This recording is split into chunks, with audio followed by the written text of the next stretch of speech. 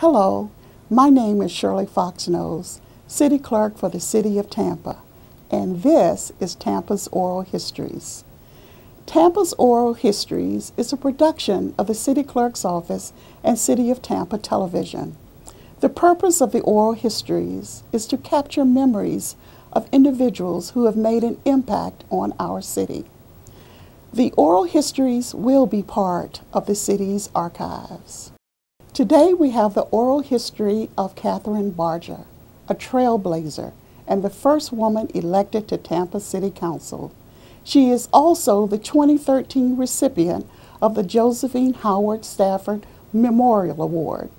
Mrs. Barja has many memories of Tampa and of City Council and has much to tell. So without further ado, let's hear from Catherine Barja. I guess we'll start with a little bit about, I sometimes joke when people say to me, Kathy, where were you born? And I say, New York City, in Bellevue Hospital, where all of the, very well known for its psych ward. But it was a teaching hospital, and yeah, that was one of the big things that it was known for, but it also had a large maternity ward.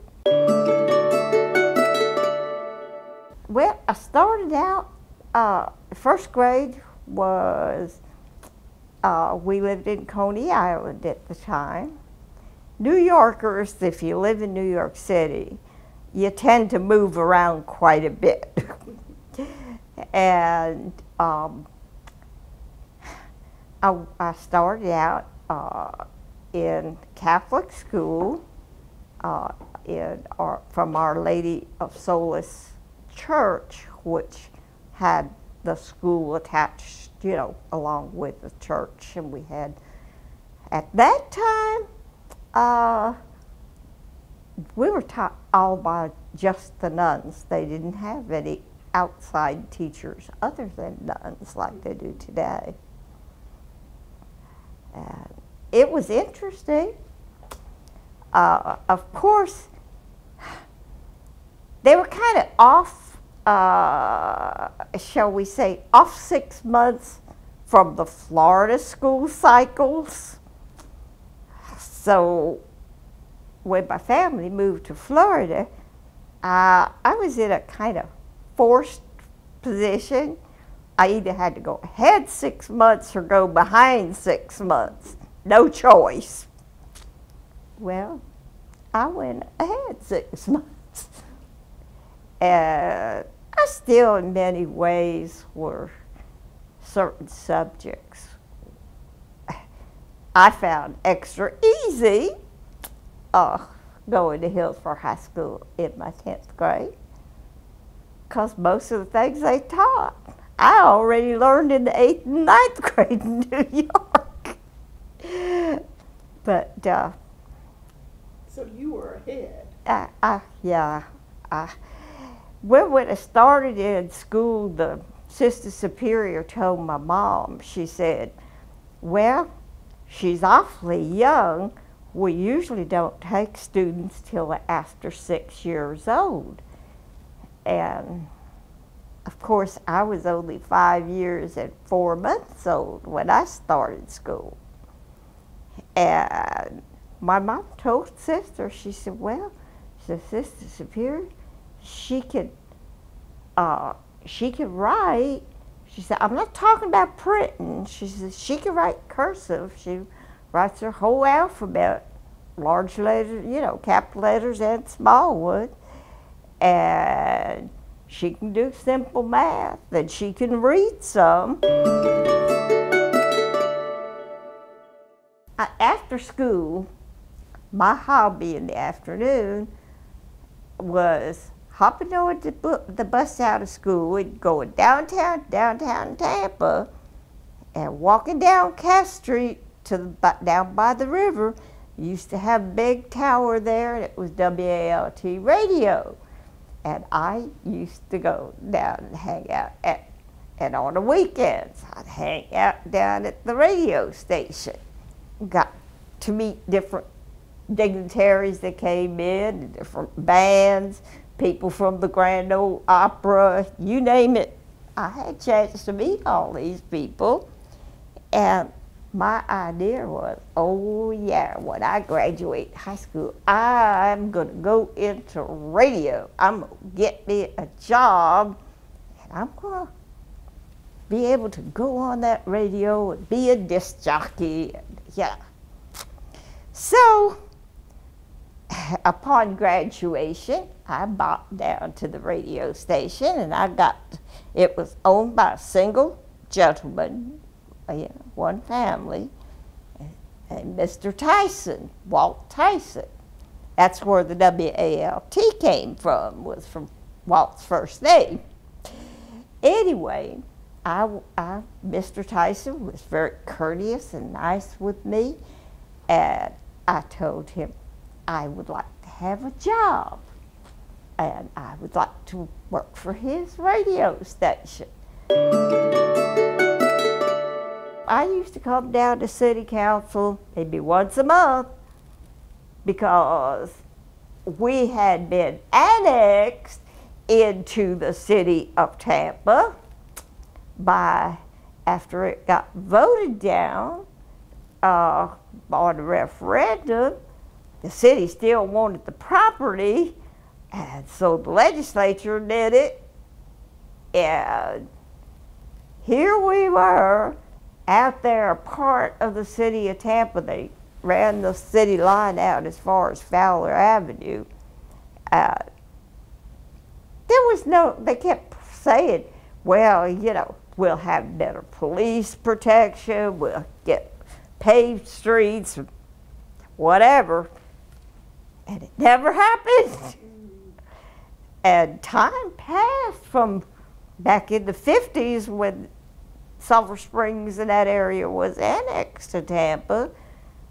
And the time I started running for office, well, a lot of time had passed and these improvements weren't done. Oh God, like living in a fishbowl. Everybody was watching, looking to see, well, is she gonna mess up some way or another? She gonna, cause what? They didn't know. And they were just looking for a woman to make a big mistake, And guess what? It didn't happen.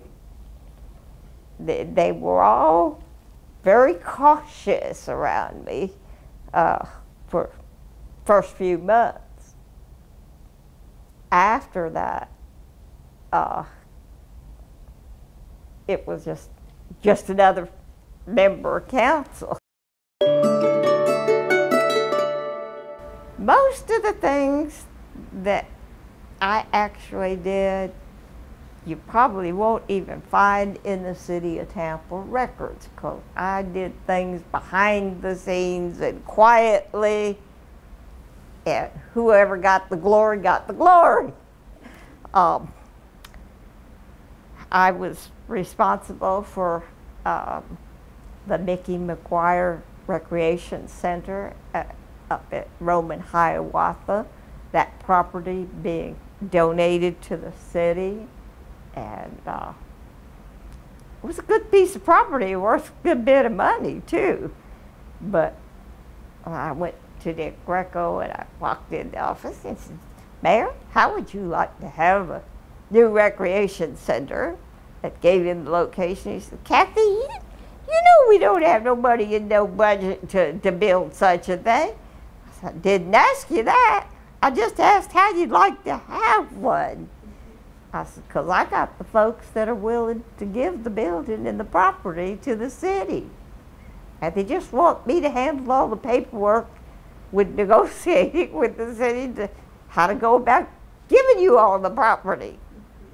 And then he got real excited. First of all, if you just think you want to run for public office, you say, oh, well, yeah, city council, I've sat in on one or two of their meetings. Sounds interesting. I could do that job. What I did at the time, and of course it was the old city charter that was, big old book. And on top of that, the entire city codes, all the laws that affected the city of Tampa. I doubt if any other person running for council did what I did, especially since I can't see that much. But I went through and either read myself with my magnifier, or sometimes I got my husband, sometimes I got the kids to sit there and read. But we went through the entire city charter, which of course had been renewed because it was obsolete at the time.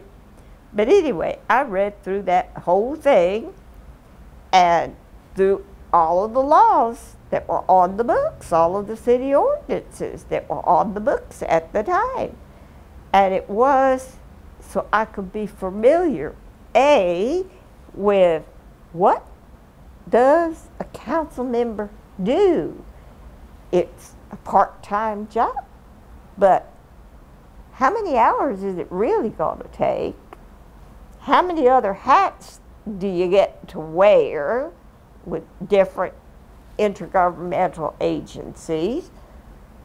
How much time are you willing to commit to the position?